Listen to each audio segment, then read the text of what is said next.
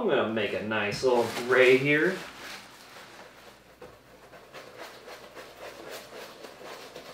I want to introduce this super dark red I have. It's a berry wine. I think this is one of the paints that was sitting in my storage for like 2 years.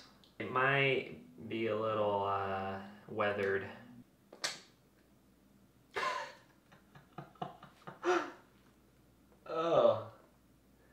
Oh, it's nasty. Don't ever leave your paint in an unclimate controlled environment. But I think for our purposes, this might work in its own disgusting way. Did you see how that came out? That was super nasty. That noise will forever haunt me. See, paint should not do that. That looks horrendous. So what am I going for with this painting, you might ask?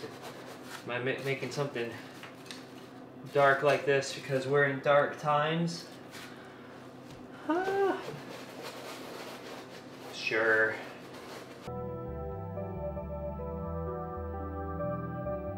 Something darker? Dark red? Ooh, you.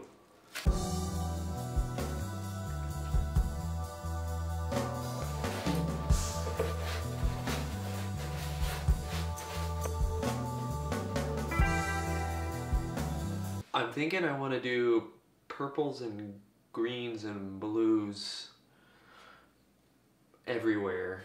I use a knife because I don't have a paint opener thing. It's very dangerous. Ultra Cover Rust-Oleum premium latex paint. The pictures of a workbench.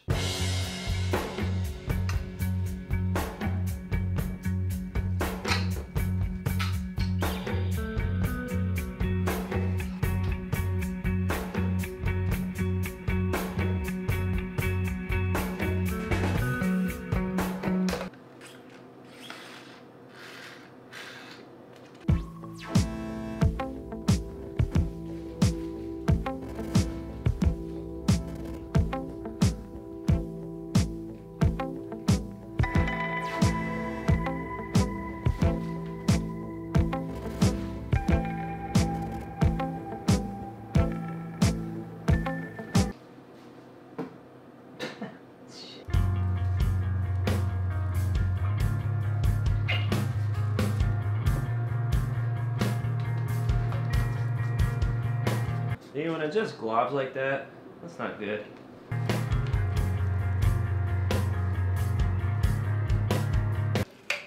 My foot's wet, I don't know why.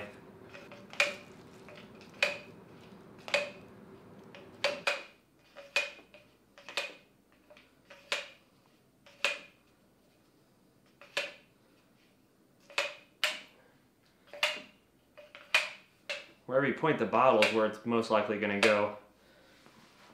Don't think too much about the brush. The brush is just a tool used to extract paint.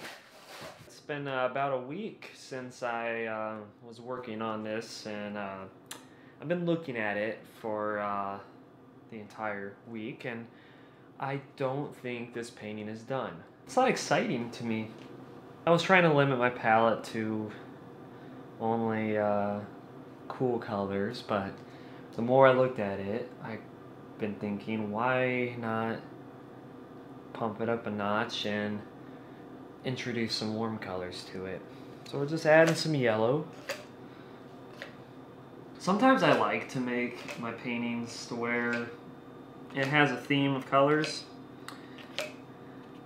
but the more I looked at this one, it didn't quite have that same feel like that one has. And that's partly because I used way more variations of green, blue, and a little bit of purple. So I think that kind of eliminated it having that appeal.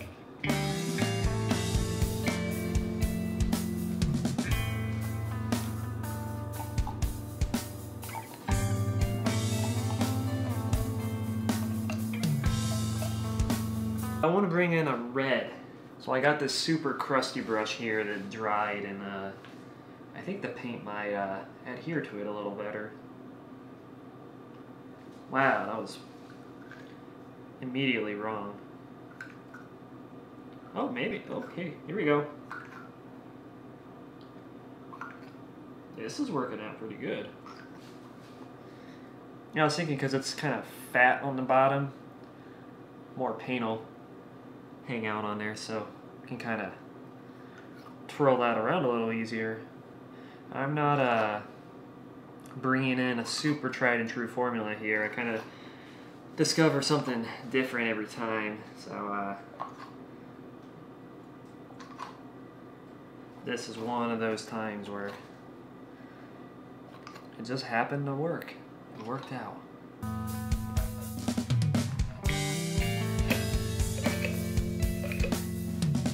I'm bringing out some really thin lines with this orange.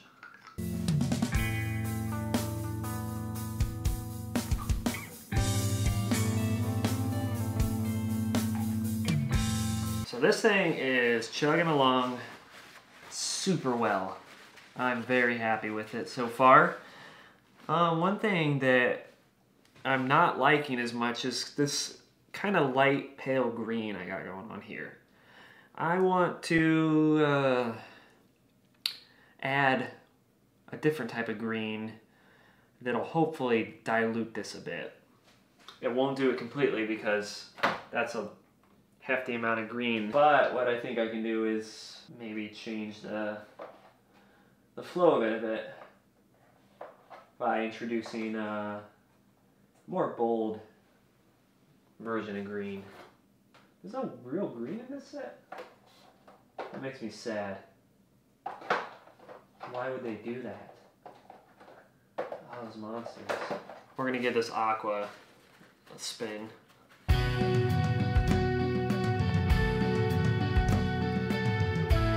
I must have been loving this mint green the other night. Maybe it looked better when it was wet than after drying, but I'm not liking it at the moment, so sorry old me. But you had terrible tastes then, and new me, week old me, week later me, has better eye for color. So hard on myself.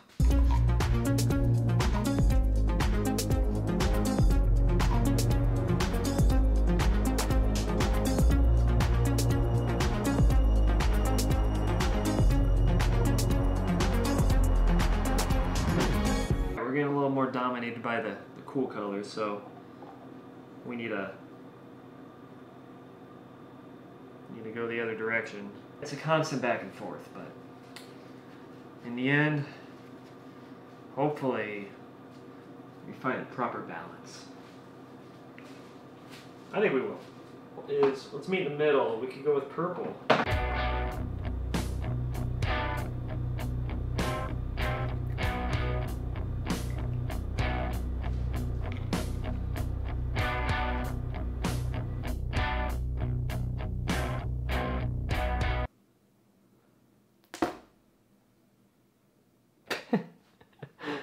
There's some piece of plastic stuck to that. I just noticed that thing. Wow. You think you understand a painting.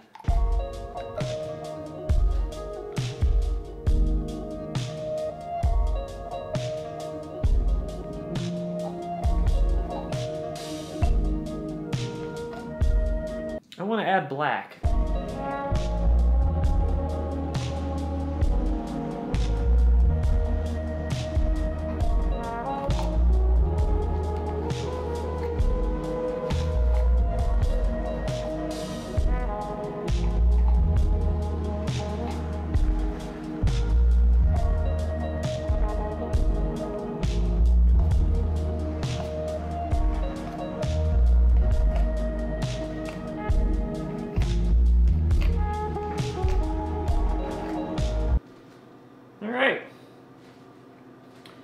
I think that's a wrap.